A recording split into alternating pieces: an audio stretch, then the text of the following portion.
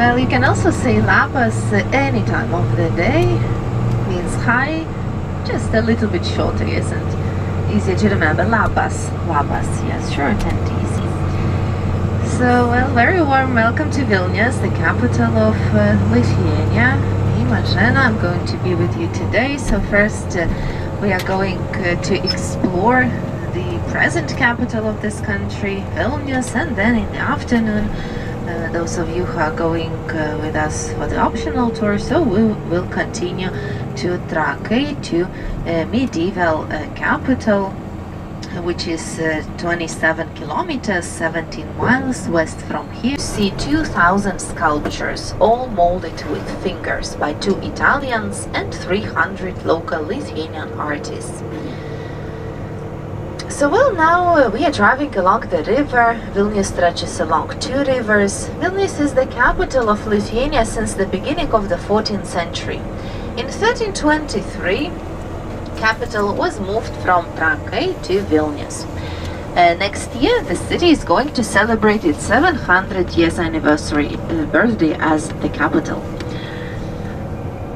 So the founder of the city is Lithuanian Grand Duke Gediminas.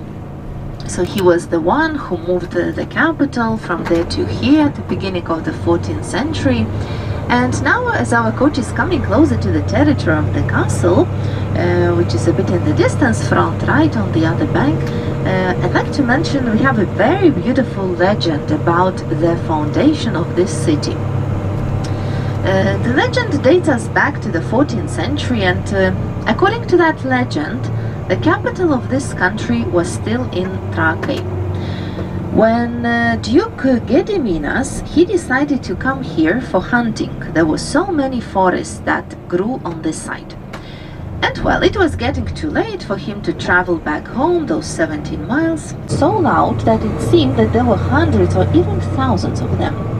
Well, very unusual dream, so Duke wanted to have his dream explained next day.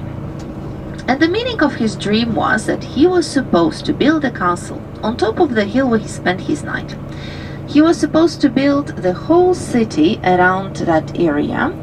And well, the fame of this castle, the fame of this city had to spread all over the world to be a perfect location for the new capital. As already from 1200s it was very important for Lithuanians to protect themselves from the attacks of Teutonic knights or German knights.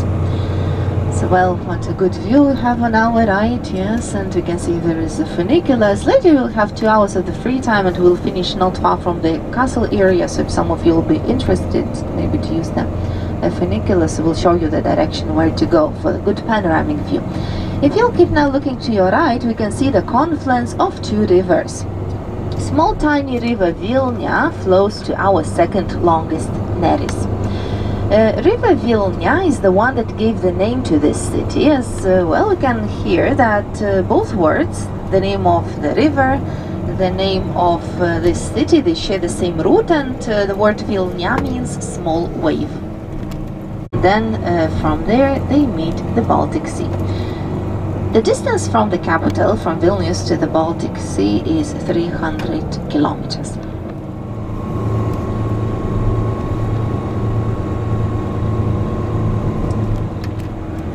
Well, once the population was bigger, once almost 3.2 million people lived in this country, but the population is declining. Well, I can already see St. Peter's and Paul Church front left. It was built a little bit in the outskirts of the old town. So soon we will arrive. Well, Lithuania is a Catholic country, as 80% of population in this country are Roman Catholics.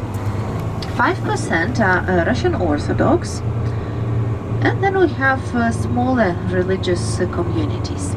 Take some pictures, and then we'll let you know what time we'll be meeting back on the coach, same place in the parking, to continue to the old town. So once we'll be getting off the coach, we can switch our listening devices on. Inside the church we can take pictures when there is no service. There should be no service now, so we can take photos.